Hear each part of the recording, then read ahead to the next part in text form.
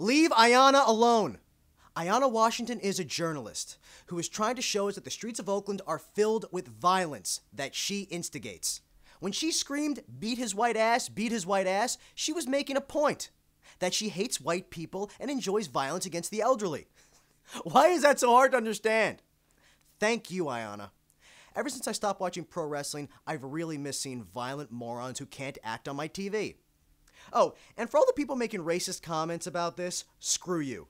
Iyanna Washington is not the ambassador of black people, and they are not at fault for her actions. I mean, I don't see you attacking all fat people, or all ugly people, or all people with bad grammar, or bad teeth.